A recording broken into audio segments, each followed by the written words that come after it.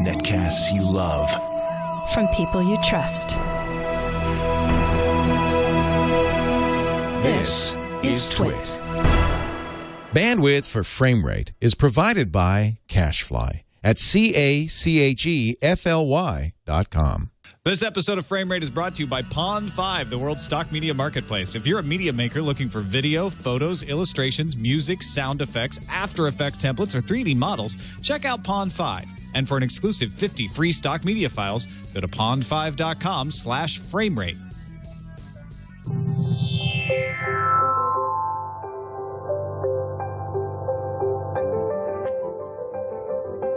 First, how to deal with an attacker if he has a knife.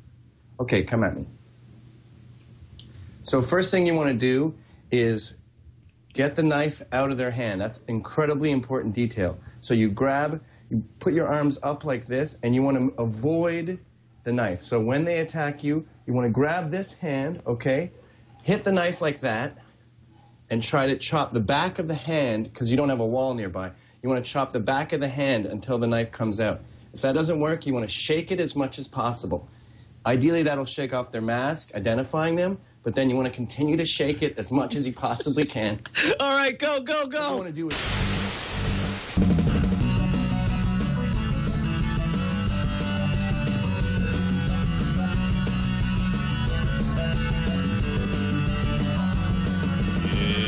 It's Frame Rate!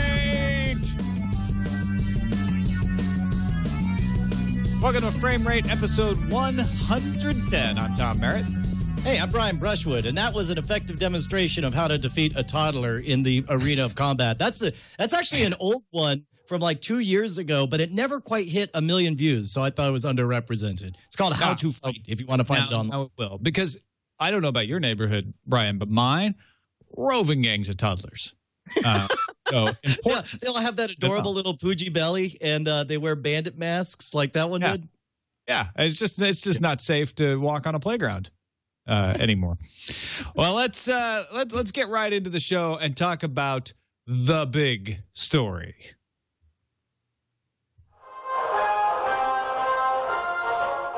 This just in, the big story. Of course, the big story was going to be a couple of other things until finally this weekend, Disney and Lucasfilm confirmed that the unthinkable J.J. Abrams is going to direct Star Wars Episode 7. Yes, yes, 1 million times, yes, times the world is awesome. Do you realize, like, one of the most compelling arguments in all of the Phantom Menace review from Red Letter Media is this moment where they do side by side. They take a scene from Star Trek showing how they got major plot points across while people were running and stuff was exploding all around them. And then they compared it to a similar scene where major plot points were expressed in the Phantom Menace, and it's just people standing there. Like, this makes me inordinately happy. J.J. Abrams he's captain of preserving mystery, of engagement.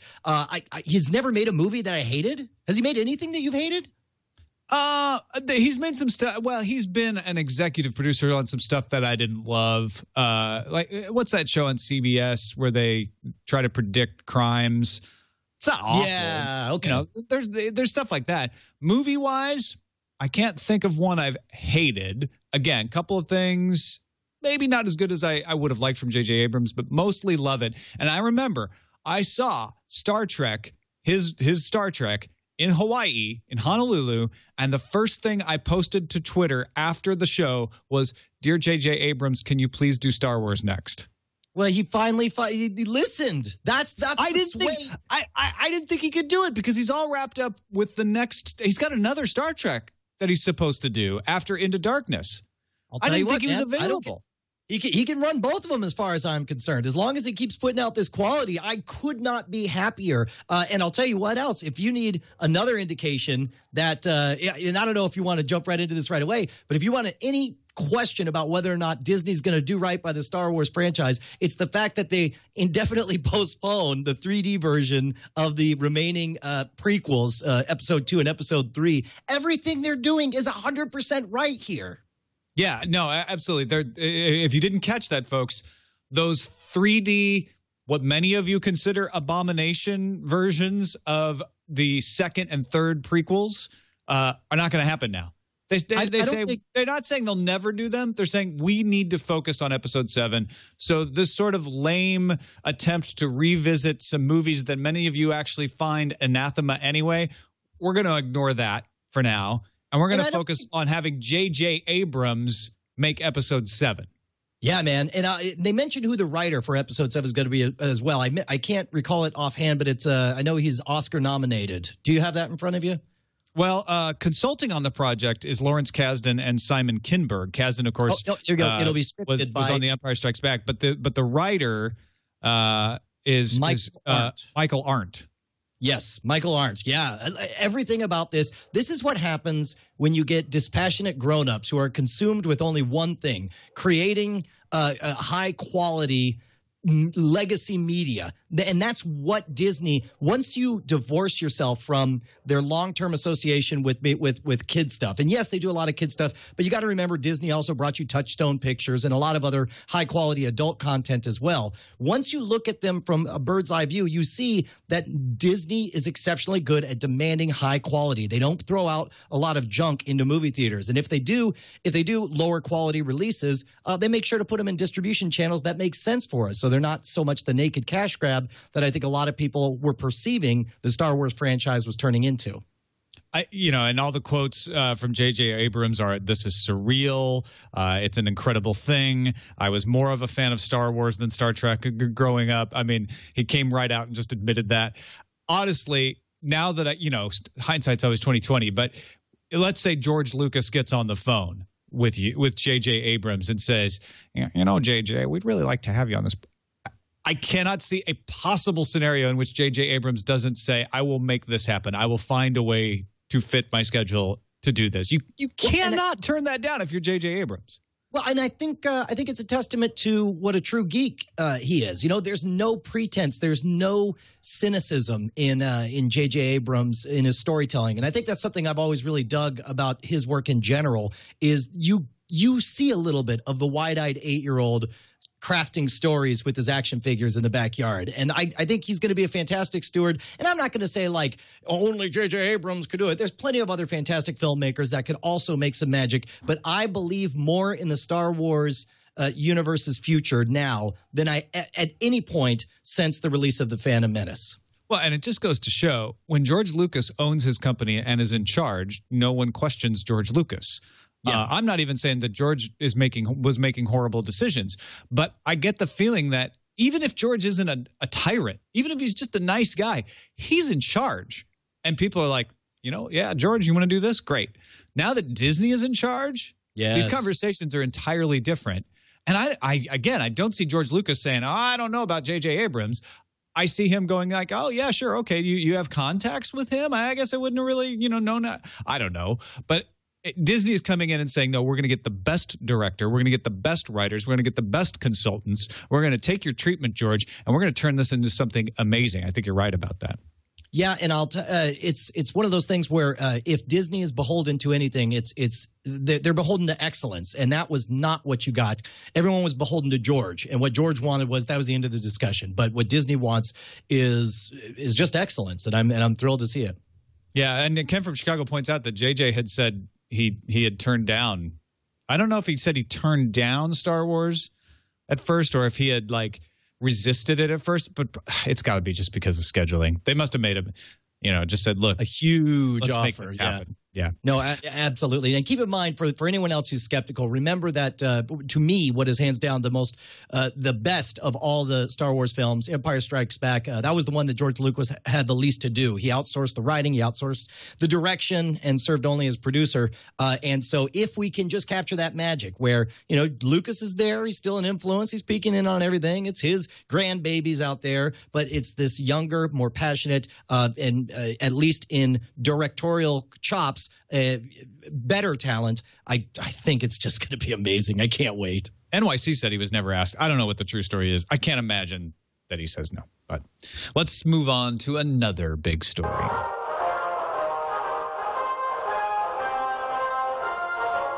Stop everything. It's another big story. Netflix had their earnings report, and it was incredible. It stunned people. They were expecting, Netflix was expecting to probably not be profitable by the end of this year. They are. They actually made, what was it, 6.12 million, a record quarter-over-quarter growth. International subscriber numbers of 62.1. It would be 8 million positive, $8 million positive. Broke a profit, getting to 27.15 million streaming subscribers, which is, half what a decent cable channel gets. So, and on the rise. Even the DVD rentals business, while declining, has sort of stabilized. It's not declining as fast as it had been. And Netflix just seems to be hitting on all cylinders. And they're already saying, look, House of Cards is our defining moment. We're forging ahead with subscribers. Nobody provides the breadth of content. There's no replacement for us out there. They're not talking about HBO anymore because I think they're starting to see HBO go as a competitor, and HBO's starting to make little noises here and there about maybe they will someday go head-to-head with Netflix. That's not happening anytime soon. But Netflix is saying we need original content. We need reasons for people to come to Netflix that they can't get anywhere else, and that's what House of Cards and Arrested Development are going to be in Q1 and Q2. And, of course, House of Cards premieres February 1st, this Friday, all the episodes at once.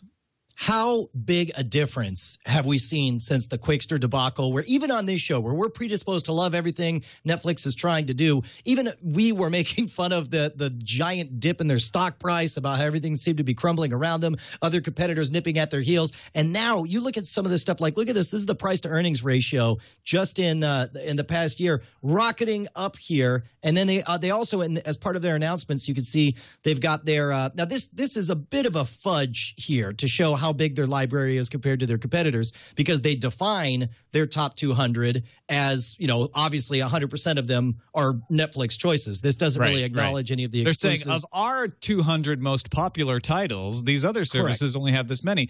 But even given that juicing of the debate, they're still 73 is the best you can get to. Yeah. That's not much. Well, and the mere fact that they're the ones who are shaping the narrative now, they're back on top. They're writing the future of the way we consume media, and it's great to see that they're moving forward. I mean, the promotions engine for House of Cards is just so over the top at this point. And I am more excited about that movie now, or that series now, and of course that's by design, because of the massive exposure that it's been getting over and over and over again, where it's like I looked at my Netflix history and it listed me watching the featurette or the promotion that automatically played. Like, their advertisement is showing up as its own Netflix item that is automatically being queued up on a lot of whenever you get to the end of a series or whatever. So I don't know, man. Good on you guys. Congratulations. Just keep making the awesome for us and continue to fight for us. That's all we ask. Yeah, Netflix streaming, also some other things that came out. Netflix streaming most dominant on HD TVs. 14% are going through computers. 8% streaming on smartphones. 13% on tablets. Vast majority of people using Netflix are using it on a television. And that's what Netflix wants to hear. I would love to see the breakdown, and I'm sure it's out there somewhere, of which of the media devices are being used the most, whether it's the PS3. I think we heard recently that PS3 was the #1 media streaming set-top box for Netflix, or Xbox or the Wii. I know that in my house, I watch my content in my office on my computer, which has a 37-inch monitor that I sit relatively close to, but the kids just all day, every day. You look at my history, it's nothing but cartoons that they'll discover a new series. They'll plow through it 3 laps around, get bored with it, move on to another series, and start all over again. And another story on The Verge talks about how Netflix was building its own set-top box, and Reed Hastings came in and killed the program. They were getting close to launch, and he said, nope, we're not doing this. You know why? Because when I call Steve Jobs, and right now, he'll pick up the phone, and I can get Netflix there, and I want Netflix to be everywhere. But if I have a set-top box out there that competes with his product, he won't pick up the phone. So what they did is they gave it to Roku, and that's how we got the Roku box. The Roku remember, it was the Roku Netflix streaming player when it first came out. They took what they've been doing on it, and there's like, look, Roku, we know you're working on similar stuff. Here, take all the research we've done. That is amazing. It's so far-sighted for him to do that. It's I don't want to get misty-eyed and say visionary, but like, that's the kind of thing you do when you're playing the game, thinking about where you're going to be 10, 15 years out. Yeah, and it's funny because I'm often in favor of companies both putting out their own thing and being available on other platforms, right? I think Amazon is brilliant. They put out a Kindle, but they also have an app that you can get on an iPad or on an Android tablet. So I think that's smart. But in this case, what Reed Hastings was looking at was not, oh, is this going to cannibalize us, but will this prevent us from getting on these other platforms? I think Amazon realized, if we've got a Kindle ebook reader, nobody's going to see that as a competitor to an iPad directly. Right. So that's okay. And what Reed recognized is, no, this is going to be a direct competitor with the Apple TV, and Apple can say what all it wants about it being a hobby. They are not going to tolerate us being in that same space, so they're not going to want us on the platform. Now they are. And that's one of the reasons Netflix is in this position of high subscriber growth and having lots of deals, is because they're easily available. Maybe it's not, only 8% on the iPhone, but you can get it on the iPhone. And that doesn't just help fill out your streaming numbers. It also helps people to feel comfortable, like, oh, I like Netflix because I can get it everywhere. Even if I don't use it all the time everywhere, I just like having that opportunity. Anytime you could take a functional piece of your business engine and turn it into a marketing arm of it. For example, the classic story is how Disney, all of their resorts are immaculately clean. Now you got to clean your resorts no matter what, but by going overboard with it, they perceive that as part of the marketing for their whole user experience. Same thing with Arrested Development, and this is something that Reed even mentioned in one of his talks recently. Is Arrested Development a content expense or is it a marketing expense? Because obviously they're buying a ton of goodwill, and he didn't say it outright, but there if you read between the lines, I thought there was very strong hints that they expected to see a big bump in subscribers because of it looked to me like they thought House of Cards and then Arrested Development were going to pay off pretty big in terms of new subscribers. Yeah, I think they don't want to say that because they don't want to affect their guidance from Wall Street. So they're trying to moderate those expectations. But I think they hope that they'll be surprised. And we'll see. I'm already a Netflix subscriber, and I'm excited about it. I'm not sure if I wasn't a Netflix subscriber if I would go for House of Cards. I probably would for Arrested Development, though. I'll tell you what, man, I'm all in on House of Cards already. Every time I've gotten to where I am too, but I'm just saying if I wasn't a Netflix subscriber, I don't know if the hype machine would be enough to pull me into Netflix or not.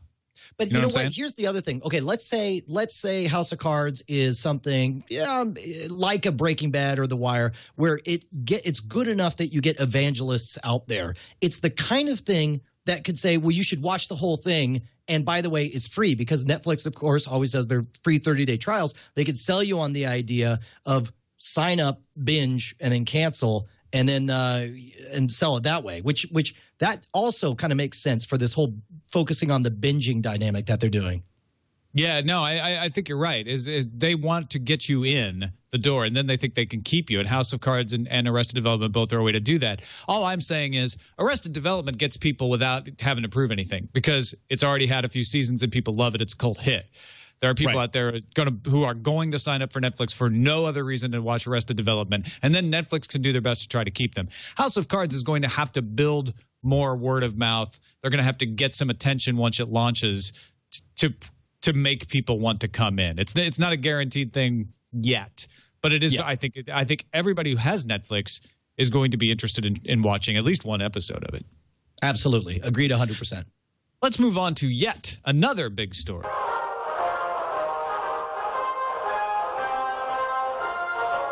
Tuck in your bootstraps. It's yet another big story. New York Times' Brian Stelter has an article up about how Harvard and now Yale are working with a company called Tivoli to provide all of their students a way to watch all of their TV on any device they have as long as it's connected to the university's network.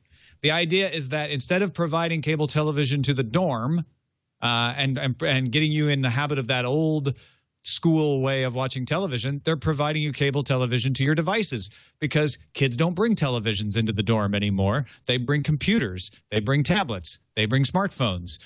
So all of the cable channels, all of the channels, like the over-the-air channels that the school gets are now available through Tivoli over the internet network on campus, as well as things like HBO. They got HBO on board to provide HBO Go. The idea being actually they don't want these students to become cord cutters. They want them to get them addicted to broadcast and cable television so that when they do graduate and have jobs and can afford it, they'll miss all of those shows and want to subscribe to cable television. I wouldn't put it that way, but I see where you're coming from. But you make it sound a little more nefarious than I think necessarily it is. I'm not trying to make it sound nefarious. This is exactly why the cable companies are allowing this instead of suing Tivoli like they are with Aereo. They want to get people. It says it right in the story. They want to get kids in the habit of liking cable television, and they're worried that if they don't show up on tablets and smartphones, that they'll just lose out, and kids won't build that habit. Right, but this is not a case where it's like I thought, as far as the legal framework, I think it is different. It's not black and white like the Aereo case is, because this is a case where the university is paying subscriptions for all of these things. They're getting their money, and then so this is much more akin to like a Slingbox type of situation where it's like, yes, we're paying everything, we're just not bothering to run cable to the individual televisions because there's no televisions here. But so in that regard, I don't know that it's as fuzzy as the Aereo situation is, but it is brilliant in that this is a time when there's a reason that piracy runs rampant among college students, because they're not going to pay for any of these things, but they do. But they're in this place where structurally they're underserved to getting all of this content. So again, we talked about how Netflix is playing beginning with the end in mind. These guys are shaping expectations of, getting legal content through these devices, getting it ported to all, wherever they are. So essentially they're recognizing where there was an underserved market, there was a huge, tremendous black market generated as a result of it. And so what they're doing is figuring out something that, again, it looked to me like this is all legal, straight, like it looks exactly like a Slingbox situation in order to... it's all legal, Brian, but why is it legal? Why aren't broadcast networks and cable networks doing the same thing in people's homes? Well, because I mean, they do that with because they don't feel like they need to. If people subscribe to cable in great numbers still, they don't. They're going to do a little TV everywhere, but most people don't use it. There's those numbers in there that people they don't access TV everywhere because they're a little confused by it. I've read these numbers that people are like, yeah, I'm aware it's out there, but the passwords and stuff, I don't know. What Tivoli's doing is going to the nets and saying, these are people you're not getting yet. So get the money out of the university, allow us to provide the Slingboxy Aereo type of service, and then when these kids graduate, they won't abandon you. They won't come out of school going like, I never had cable TV in school, so I don't really feel like I need it now. I get my entertainment elsewhere. You want to get them familiar and say, oh, well, I still need cable TV. Now, the flip side of it that I think you're pointing towards is they're also going to want TV everywhere to work. And so that doesn't work right now outside of the campus. Well, and in some ways, they're sort of setting up, number one, they're building evangelists of people who are going to demand a certain level of interconnectivity and portability of their media. But then also, it's almost as though they've kind of set a fuse, because 4 years from now when they graduate and they become moneymakers and they're like, wait, you mean I can't get these things? Then certainly it's going to put some pressure on. But I think we'll be in a different space 4 years from now. I think they got plenty of time. Yeah, I think so, too. And I think this is actually the Trojan horse that gets the rest of us this kind of system. They're already talking about rolling this out in hospitals, other places that have internal networks. And maybe if they can develop this there, eventually the companies start to realize, oh, well, this is a service we should really just roll out to everybody. And then Aereo goes out of business. Don't take Aereo to court and waste money paying your lawyers to fight them. Do this. Run them out on your own. That's the way to do it. All right, let's take a quick break and thank our sponsor for today's show, Pond 5, the world's stock media marketplace. Brian, what can we tell people about Pond 5 that we haven't told them before? Let's see. We already mentioned the fact that if you're a media creator, you can sell. Pond 5 is like a two-way marketplace, right? So if you got some wicked awesome footage that you know other people want to license, you can get some of the best rates in the industry by putting your media up on Pond 5. We've already mentioned the fact that it's the perfect place for you to get, and we've played a game. We're always on there. Like, let's just for grin. What do you got for clowns? Go ahead and throw clowns in there. Oh, man. No. Hopefully there's no clown stuff. Oh, look at all the clowns. Brian, the clowns. Are you not scared a funny of clown. Do you have an evil clown? I wonder if you could put an evil clown in there. Yeah, that's a good question. How specific can you get with the Pond 5 stock media marketplace. And look at that. You're getting videos, you're getting images, you're getting After Effects, you're getting evil male business clown. Yes. Wow. He's literally just about anything you can think of. And the odds are, think about how much time and energy it saves you. You don't have to go out and shoot any of this stuff. It's all there waiting for you. And the odds are somebody else has done it better than you would do it yourself anyway.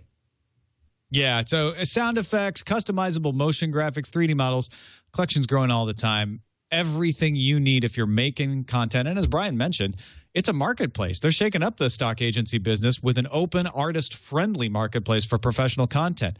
For artists selling on a site, Pond5 gives you control over the pricing. Nobody does that. They pay out 50% royalties for each and every sale. That's higher than most other stock media marketplaces by far. As a result, the prices are unbeatable, and so is the range and quality of content. And this month, you can get 50 free stock media files by going to pond5.com/framerate. That's pond5.com/framerate. Do it now. Go see what they've got there. Set your creativity free. We thank Pond5 for their support of Tech Frame Rate. Of good old tech network programs like Frame Rate, like right Frame here. Rate. Yeah, exactly. Thank This you. Week Tech. All right. Let's move into the slipstream.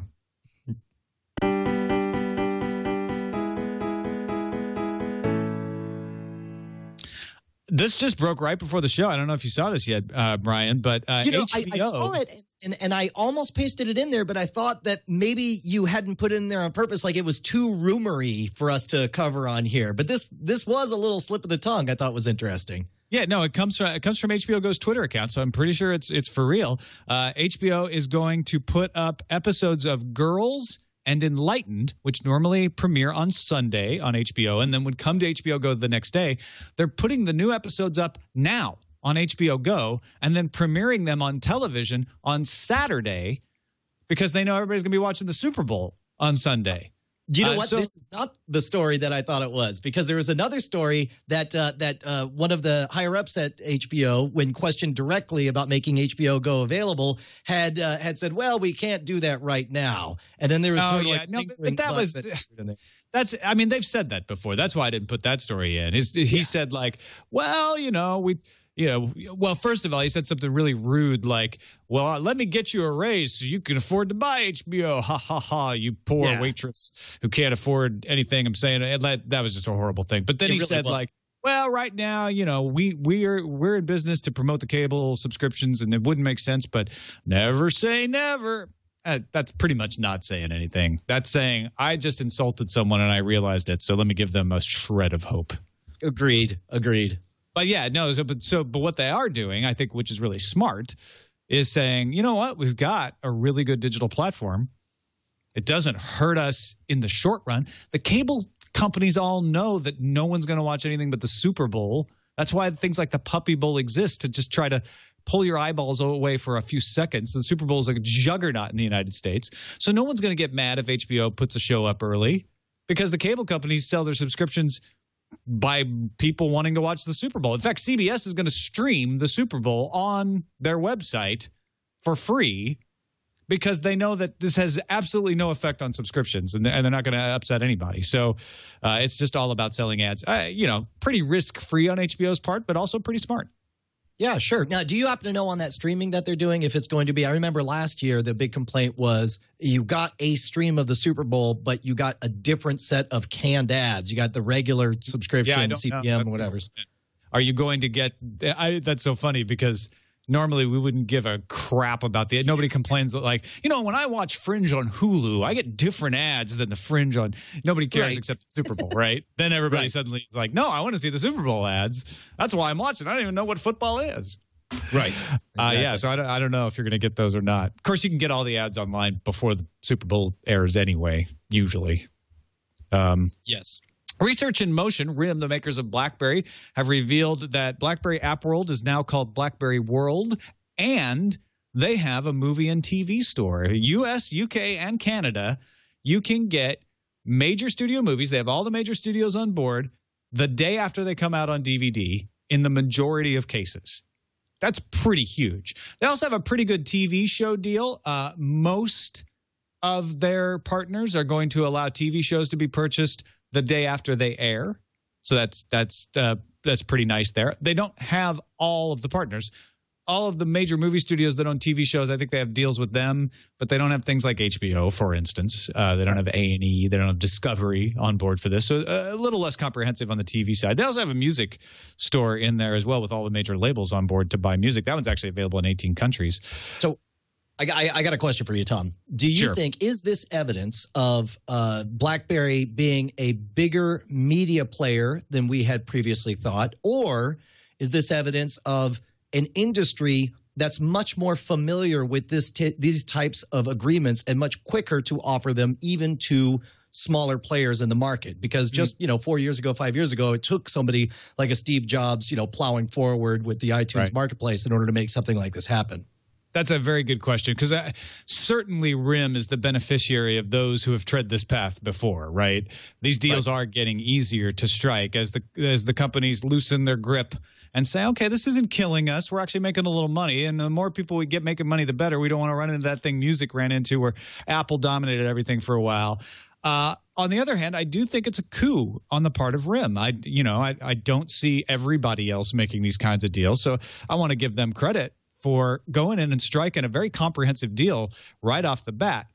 Question is, this is absolutely essential to bring BlackBerry 10 up as an operating system for tablets and smartphones to the top, but is it enough to switch someone? I don't think so. I mean, this isn't a set-top box. This is tablets and phones. This is playing catch-up, not swaying people back.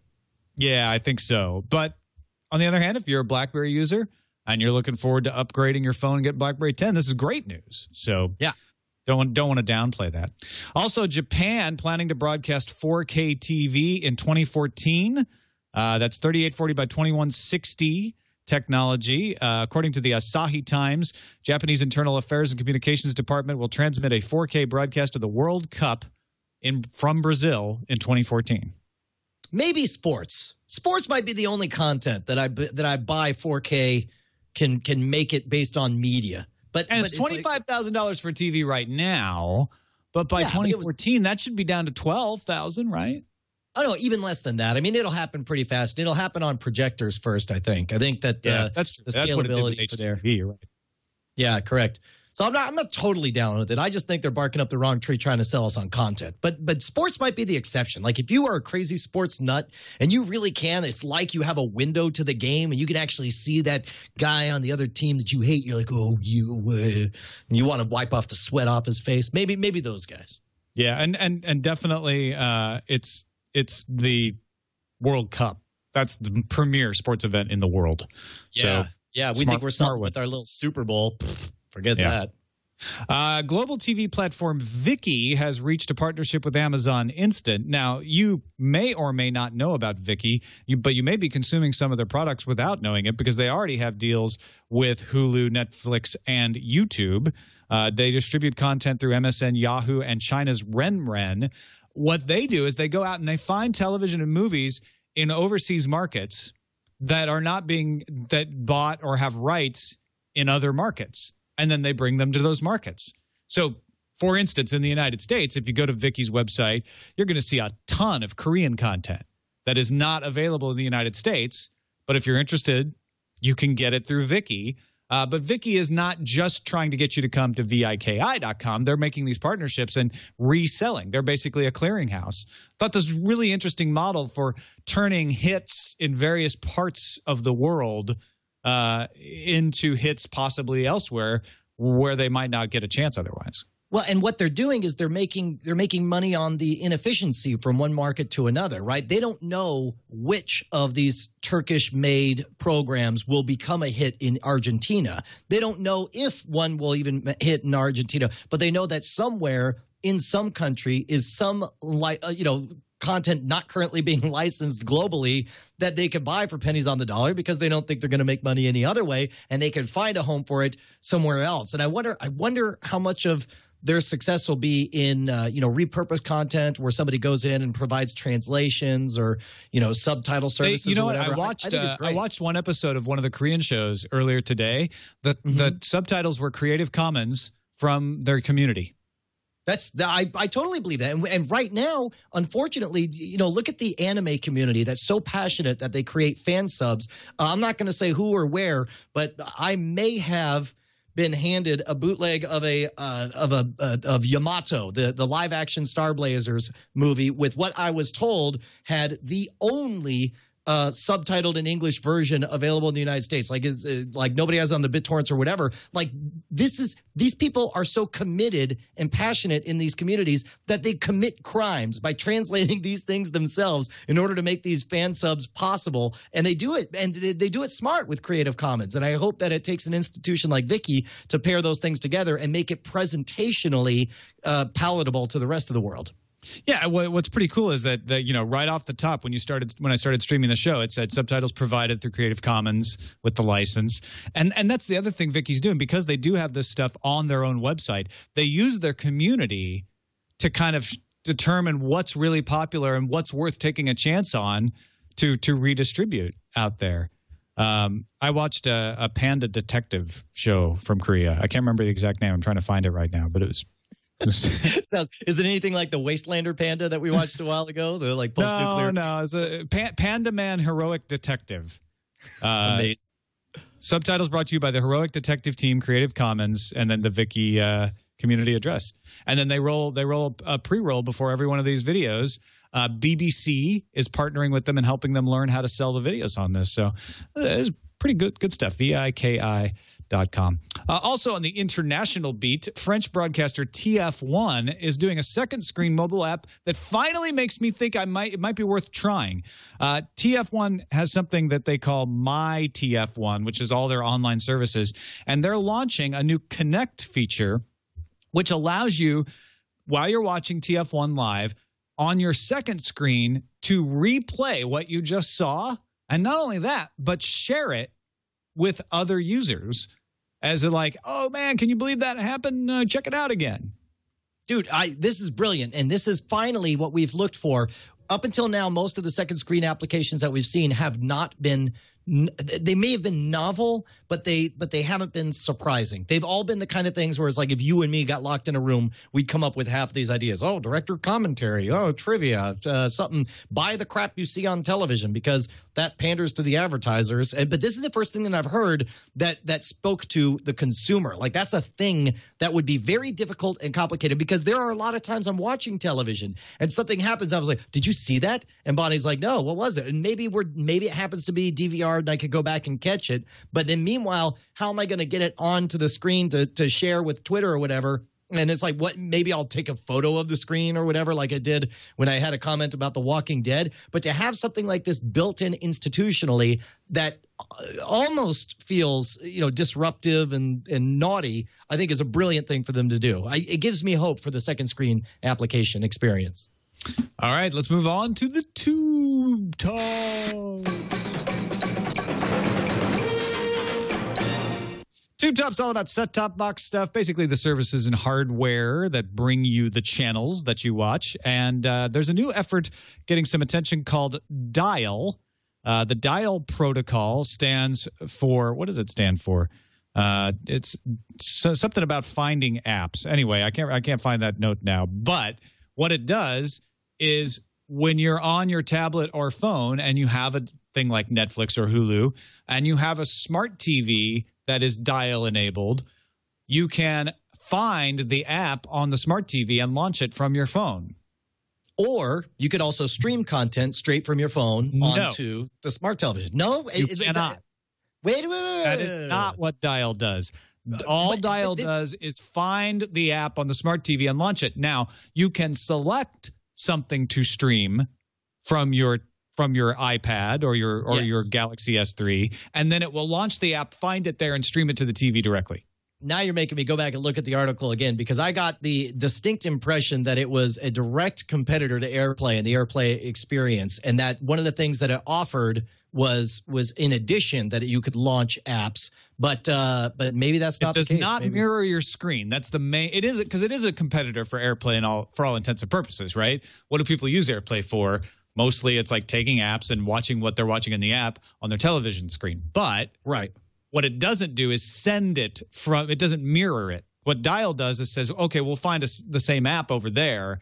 We'll launch it and start it. That's how the Nexus Q worked, right? Right. You could watch YouTube things from your Android phone, but it wasn't sending them from your Android phone. See, in that case, I don't even know why they're talking about it being a competitor to AirPlay. It's like you're not competing with AirPlay until you're mirroring what the content is on the small device, because that is going to be key functionality. That is what would make smart televisions all of a sudden top of my list. If essentially a smart television could become a dumb conduit to whatever handheld media or even laptop media I had on me at a time, boom, 100% in. I'll pay the $500,000 premium on my next television to get that. Yes, thank you, Web 1507, whoever you are. Dial and launch is what the Dial stands for. I'm sorry, download and launch. So the download refers to the fact that if I have Netflix on my iPad and I say, or iPad's a bad example. I got Netflix on my Galaxy Tab, and I say, oh, I want to dial that to my smart TV, and my smart TV hasn't installed the app, it will download the Netflix app and then launch it, so that I can then play whatever it is I'm selecting. And you can control. It's a remote app as well. So I think what they're thinking is most people won't know the difference. If all they're wanting to do is send video from their Netflix app to the smart TV, this will appear to be doing that. The fact that it's downloading it separately won't matter to them. Where it will fail is when they say, oh, well, I also want to do it with the CW app. And Dial says, oh, sorry, CW isn't one of our partner apps. Right. Right. Well, and there's no reason that this can't be part of the efficiency chain where it's like you want to send it content and it's like, okay, you're sending me this content. It's not really efficient for me to be streaming it straight from your phone, especially look, I know where this is. Let me go grab it and go use the app and put it in there. I'm all for making it as efficient as possible. But again, desktop and content mirroring is key to making this thing get widespread appeal. Now, while we're speaking about the Apple TV, the little hobby from Apple, iOS 6.1 came to the tablet and phone today, and Apple TV got a little update as well. One, as we've talked about before, was the forthcoming support for Bluetooth keyboards. Another was the ability to stream music from iCloud. So if you're an iCloud member, or if you just have purchased music from the iTunes Store, it'll all appear on your Apple TV, and you even get that Up Next feature, which was the replacement for the iTunes DJ now on the Apple TV. None of these things is crazy revolutionary, but they're good features to have, especially I don't know, Tom. Keyboard, seems like an awful lot of time and energy going into something that's just a hobby. I'm just saying. You think they're protesting too much? I'm just saying that's awfully good customer service for something that you're just throwing together on the sidesies. Now, we did mention the controversy over the Hopper and how it was awarded Best of CES and then had Best of CBS stripped from it when CBS came in and told CNET that they could not give that award to someone they're in legal contention with, and CBS still in legal contention. But there are separate lawsuits. There's one for CBS, one for ABC, and one for Fox. And the Consumer Electronics Association, which gave CNET the franchise to give out the Best of CES awards, has filed a friend of the court brief on behalf of Dish, saying that the Hopper is protected by the Betamax decision way back in the 1980s, Sony Corp versus University City Studios, and that, in fact, if they ruled in Fox's favor against the Hopper, they would be overturning the Betamax decision, and all sorts of fair use that people have for recording their own programs and doing what they will with them would go away. Now, the CEA is an another outside group, right? They're not any kind of legal authority, is it? They're not. I'm not sure what you mean by that. The Consumer Electronics Association what I'm saying is it's a trade group, right? It's a trade association. Okay. So essentially, what they're doing.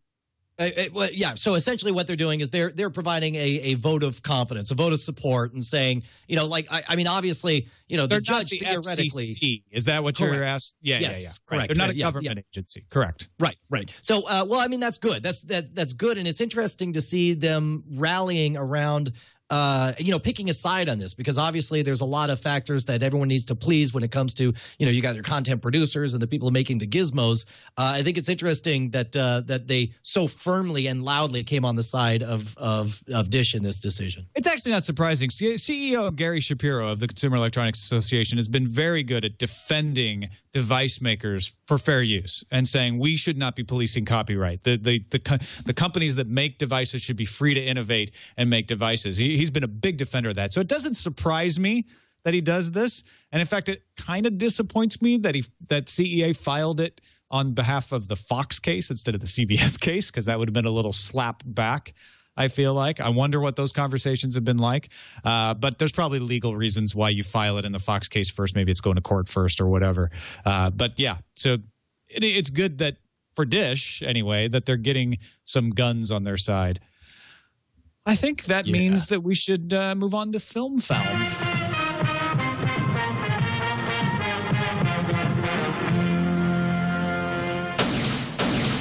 So every episode we tell you about the streaming services, we tell you about the set-top boxes. What are you going to watch on these things? That's what Film Found's about. Hulu and iTunes will be delivering new episodes of two shows that I know Brian and I have been missing. One Life to Live and All My Children.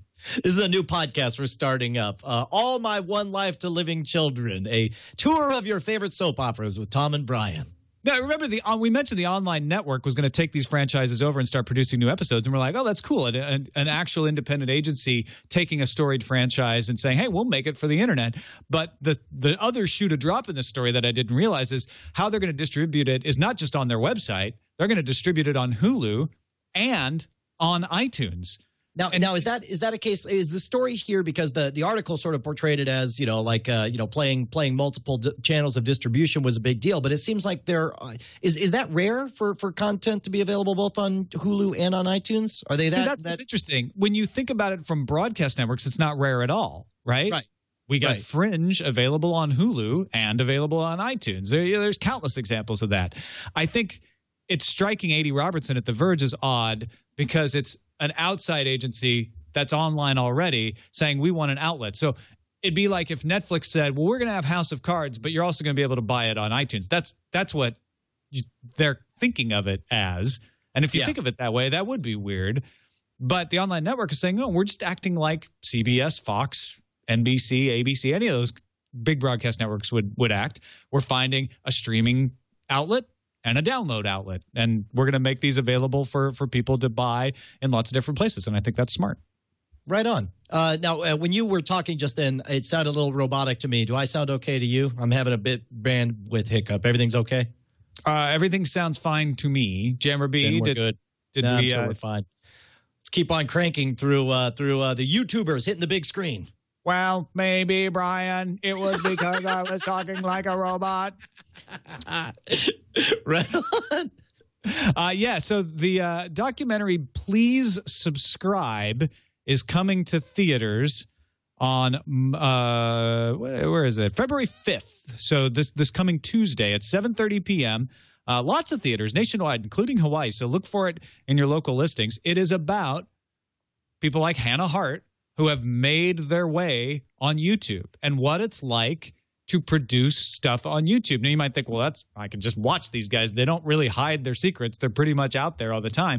But it's a little bit of behind the scenes. You get different things out of them when they get interviewed. It talks about the loneliness of being a YouTube star when you record in your own home, but you've got millions Nobody of fans. Ever recognizes you, and you just feel like all you really invite are thousands of hateful comments on the internet. No, not at all. Actually, not at all. No, these are people who don't have majority hateful comments. These are people who are loved on YouTube. These are people with millions of hits. These are people who do get recognized. They go to something like VidCon, they get mobbed, but they don't go out, right?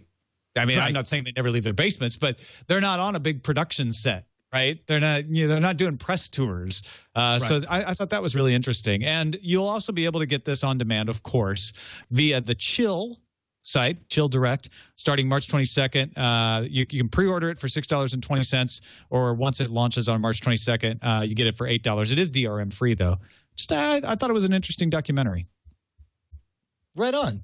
I'll tell you what. One of the aspects of this article was it talked about the novelty that this is going to be hitting the big screen as well as on demand. And I suspect we're going to get fewer and fewer of these stories about and it's in a real theater or whatever, as those trappings of what we associate with the authority of quote unquote legitimate content start to fade in meaning. And over time we start to appreciate the novel other ways that the internet makes things possible. But for right now, it's a great indicator. It's good that this is happening. I just think this as a trend, we're going to see fewer of these wide-eyed, amazed looks when something like this happens. I think this is interesting that director Dan Dobie said we want to put it in theaters for one day because we wanted it to be more of an event.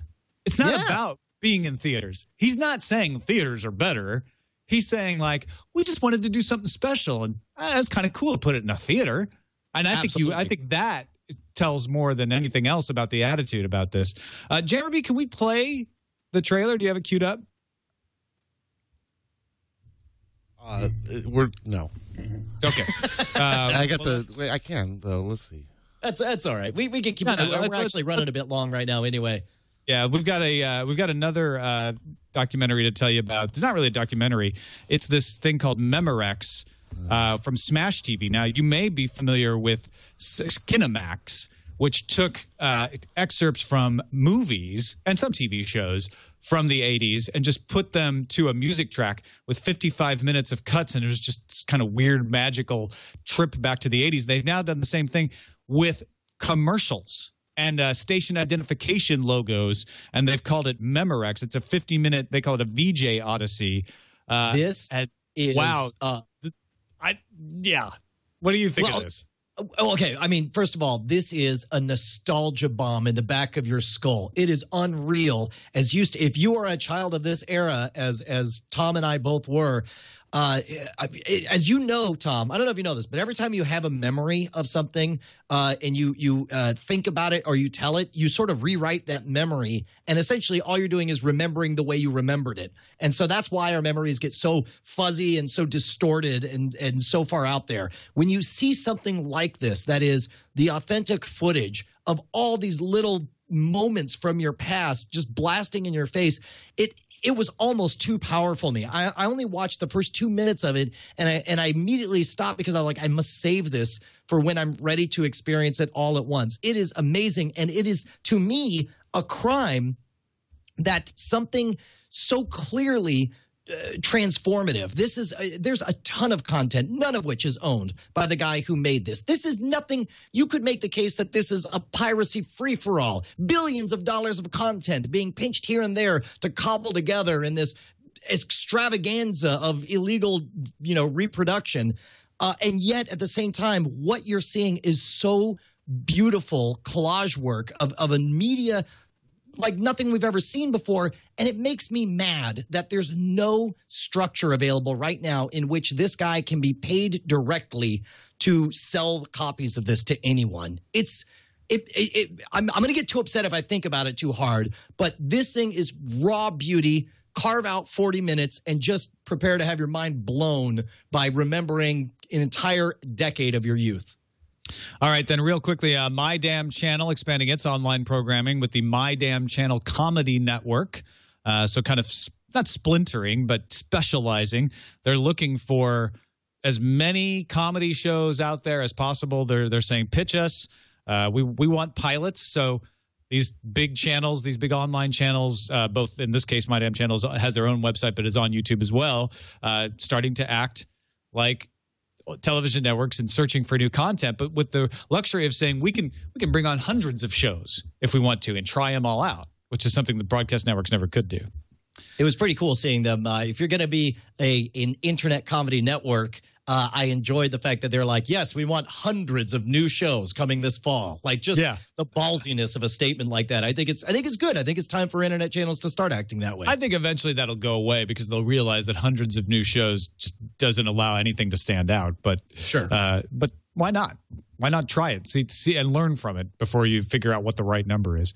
And also, the Big Bang Theory's Jim Parsons is getting involved in Thinker Channel's Prodigies series, where they interview prodigies, people, usually young people who are talented, gifted, and doing great things. He was taken with the series, so he wants to bring it to television. He says because he wants it to have a wider audience. Honestly, they've got 100,000 subscribers over there at Thinker, so possibly a wider audience. I don't think that's a given, but perhaps a broader audience, an audience that might not seek it out otherwise. So I still think it's really cool. Yeah, absolutely. And it certainly builds up more real geek cred. That's certainly among a lot of internet folks. That show has a reputation. I've heard it called geek blackface before, where they're like, they're just poser geeks. It's not real. Well, it's like, well, look at this. This is something that a real geek would do. So eat that. Absolutely. All right, it's time. This is why Brian has been hurrying us along, actually. It's time for the last check-in on the winter movie draft.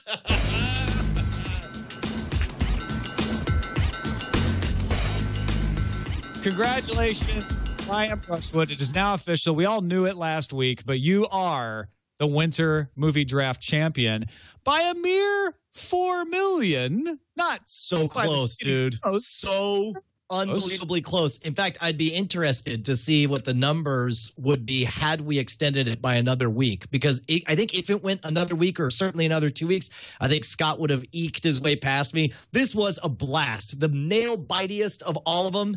And just quick to point out, first two-time winner in the history of the draft, first winter and summer winner in the draft. Not going to claim any of it as skill, all luck. My strategy is always to get as many of the wild cards as possible and hope one of them turns out to be an explosion. It was a lot of fun. Well, congratulations. I can't wait for the summer draft. And we're back into premiering this week. We don't need to play the intro, but Warm Bodies, the zombie movie about a zombie who starts love to love story again. It's coming out in theaters this week, along with a bunch of Oscar documentaries and shorts and stuff like that. So be on the lookout for those as well. Let's talk about what we're watching.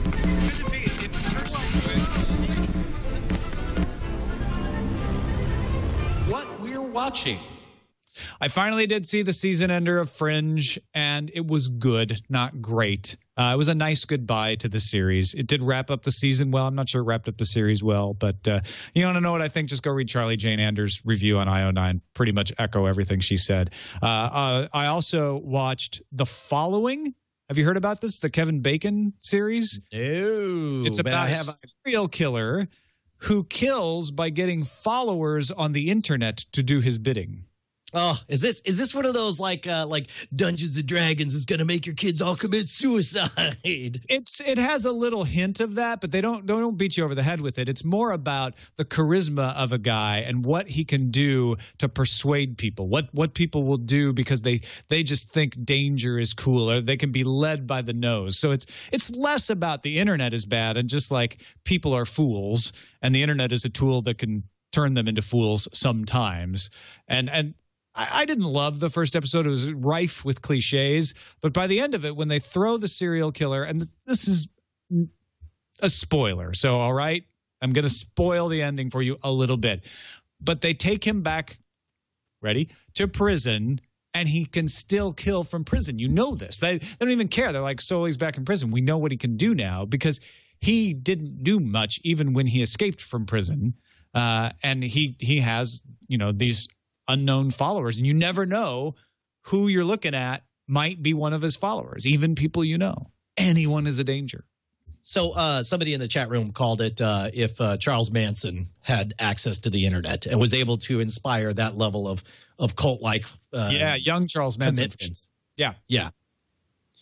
Exactly. Anything else you're watching? Oh, yeah, I'm watching Top Chef. I watched the last episode of Twin Peaks. Back into watching Arrow. I've been binging on old Futuramas. In fact, when I was in Salt Lake City this weekend doing some autopilot stuff with Scott Johnson, we just sat down and watched like 4 episodes of Futurama just because you can. It's fun. Yeah. Now you're watching Archer week to week. I think I'm going to save it up and binge on Archer all at once. Give it a little while here. Yeah, I think so. There's a Bob's Burgers reference right at the beginning of the season premiere of Archer 2 weeks ago.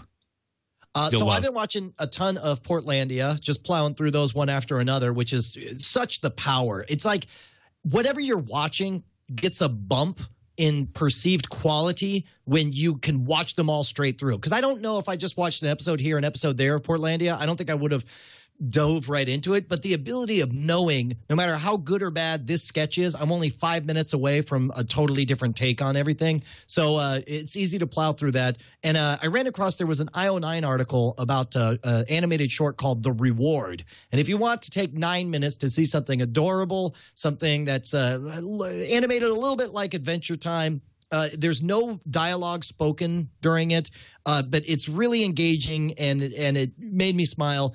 Go to Vimeo and just search for The Reward, THE space REWARD.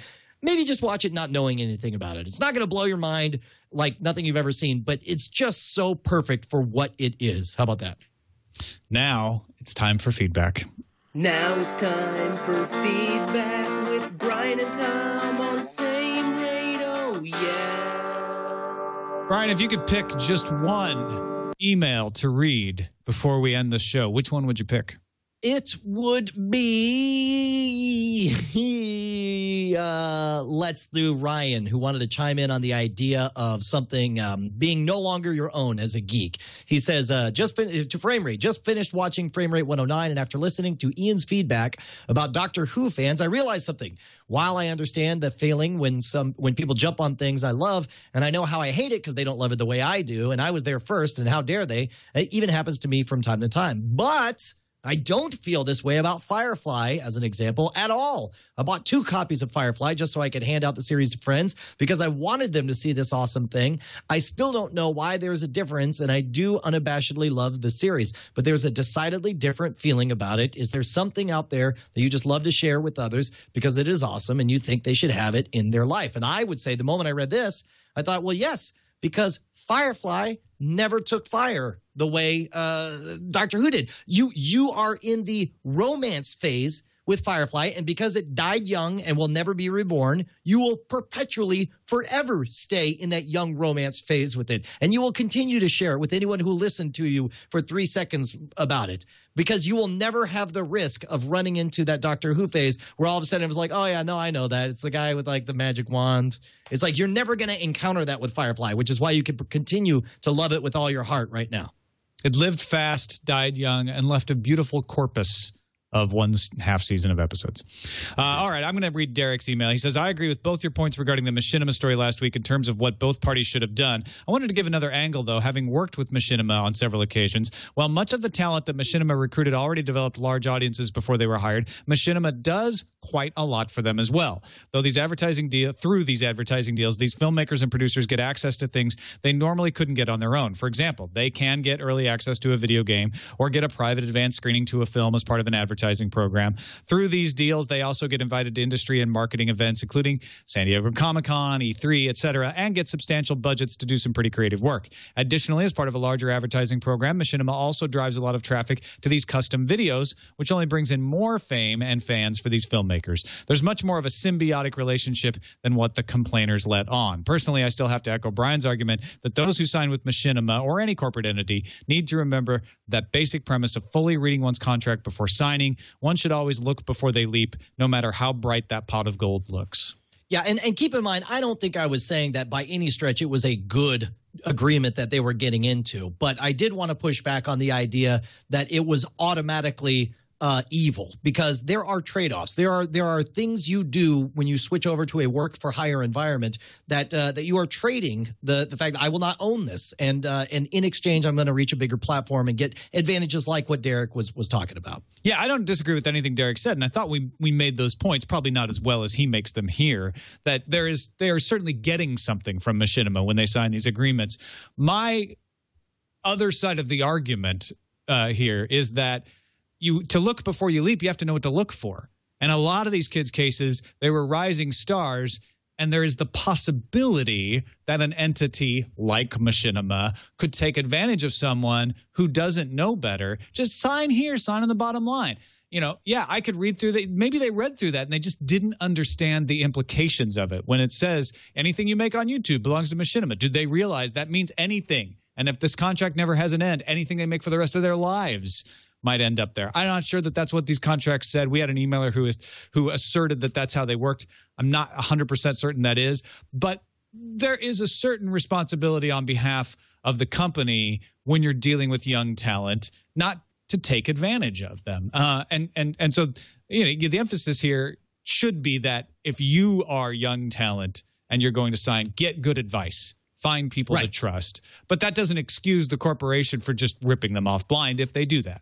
That's all I'm right. saying. Well, and keep in mind also, like, let's just all agree that this is a universally douchebaggy contract that they were getting people to sign. They over-asked. It was inappropriate. They did what young institutions in an emerging market do, and they asked an inappropriate amount. And that's why we likened it to the early days of Hollywood. And again, if what you want is for a revolution in content like this, the fact that this horrible thing is happening is a good sign, because that's what eventually becomes a robust market. Right. So again, not happy for people getting screwed. Am happy that we're seeing the type of ugly things that happen when a new market matures. How about that? It's, Doug L says in the chat room, learn the meaning of in perpetuity. Yes, absolutely. That's good advice. All right, that's it for this episode of Frame Rate. Thanks, everybody, for watching or listening. I do have one quick thing. Can I pipe in real quick? Yeah, of course. This is the first broadcast that we've ever done from our friends over at Doghouse Systems. You remember they were a sponsor on the short-lived but absolutely wonderful Game On here on the Twit Network. I've been talking for a long time about how by upgrading the cameras in here, I had exceeded the capability of what my PC was able to do.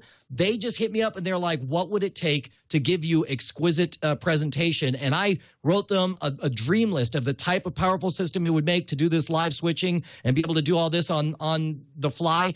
And they made magic happen. They sent something. We named it the Max Troll Box after the fine folks, after Max Trollbot from Game On, and it's got custom art on there. Just want to say thank you to the folks at Doghouse, and they even set up a promo code if you want to show your support for them supporting this studio right here. It's doghousesystems.com, and if you use promo code SHWOOD, SHWOOD at checkout, you could get the exact same box art for Max Trollbox as I have here, and I'll send you like $100 of loot from my Scam Stuff store as well. Thank you guys so much, Doghouse. You can find us on the web, twit.tv/FR. We're live every Monday about 3:30 p.m. Pacific, 6:30 Eastern, and of course you can email us framerate@twit.tv. We'll see you next time. Bye-bye.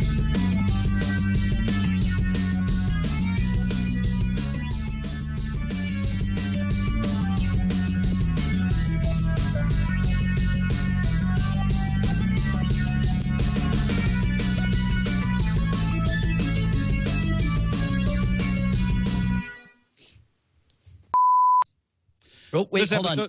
Sorry, it occurred to me you're going to hear all yourself the time. No. But that's because the last thing I remember is that you've got to hear. It's got to get synced so you don't hear yourself back. I'm not hearing myself back. Well, because now you're synced.